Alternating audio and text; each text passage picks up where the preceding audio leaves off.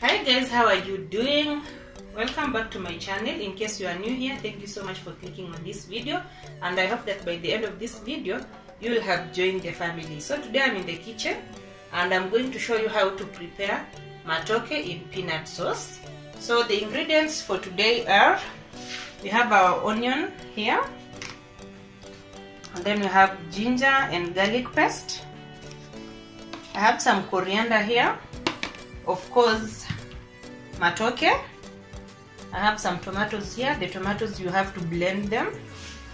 And then for the spices, I have some chicken cube here, salt, and then we have turmeric here, paprika, some black pepper and beef spice, and of course the star of the dish, the peanut sauce. And this peanut sauce, I already did a recipe on this. If you have not watched that, I will link it in this video.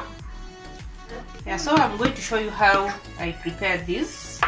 First of all, we need to peel this, and I'm going to show you a very simple way of peeling the banana. So you only have to cut at this end and this end. These bananas are almost ripe, and they are the best for this recipe. So guys, you have to cut at the ends and then make a strip on this, not too deep.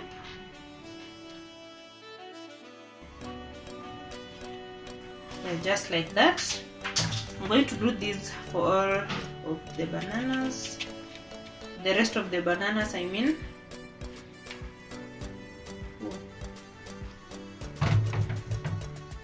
Like that. And then I'll wash them, then boil them. I'll show you how.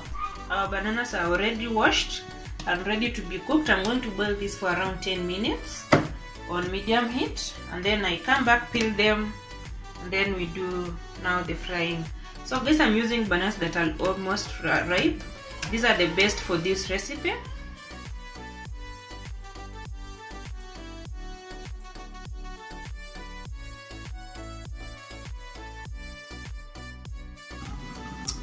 So guys, let's check on our matoke.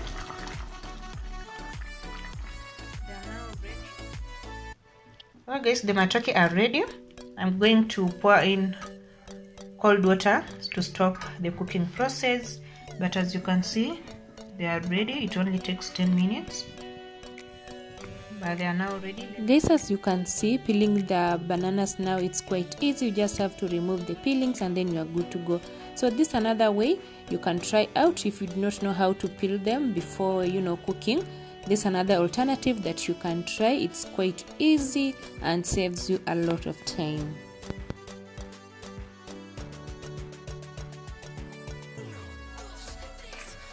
So guys, now let's get to frying, and frying is my favorite part.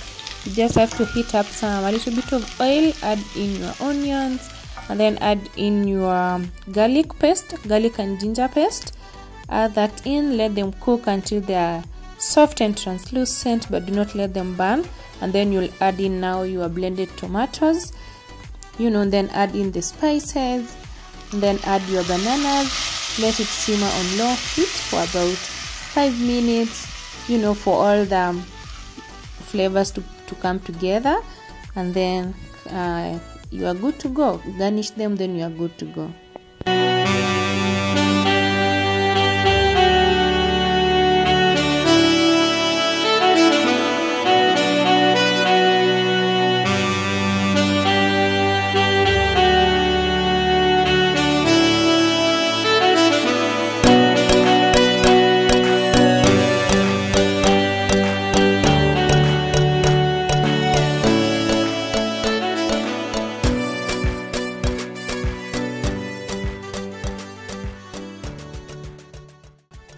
So guys, when adding the peanut butter, add according to the amount of matoke you have made. For me, I had just made a little, so about 2 to 3 tablespoons of the peanut sauce or the peanut butter will be okay. So adjust according to the amount of the matoke that you will be making.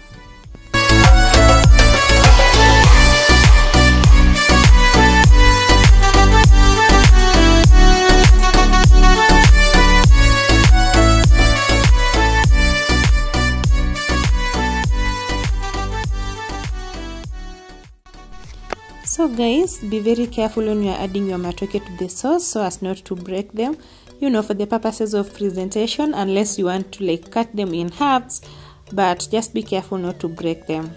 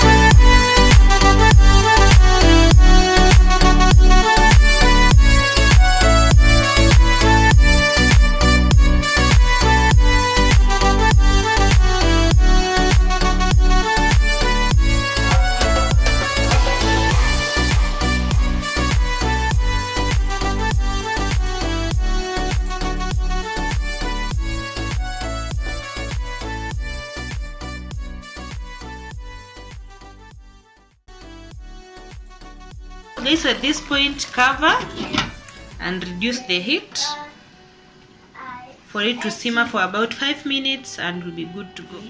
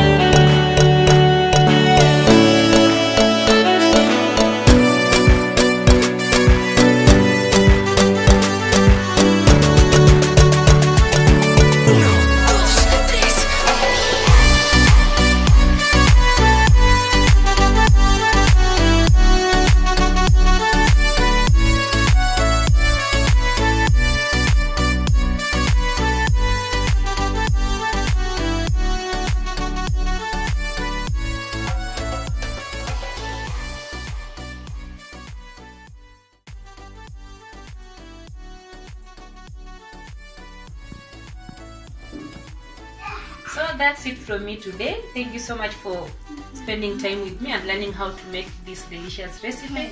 If you haven't subscribed to my channel, guys, subscribe and join the family. So until next time, I will see you on my next video. Thank you so much.